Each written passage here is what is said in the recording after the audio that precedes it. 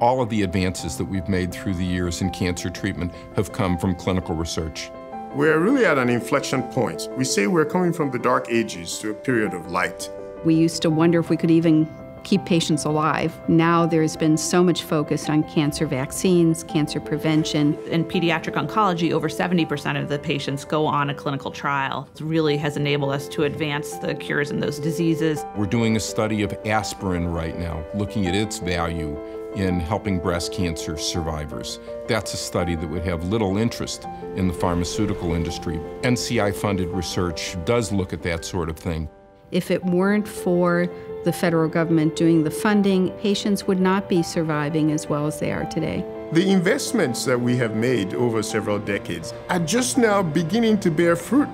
Now's the time to invest more, not less. In 2008, we started to see reductions in NIH-funded research. And as a consequence of that, I've been seeing labs close. Not only does that affect us now, but it actually really impacts us a generation from now. The NCI-funded research helps to level the playing field, helps to assure that the latest innovations are available to people who need them, wherever they live, whatever their social circumstances. There isn't a single family in this country that isn't affected by cancer.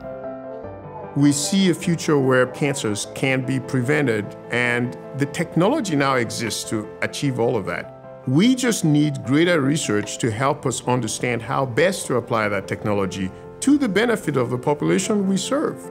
Until we're curing every single patient with cancer, we have more work to do.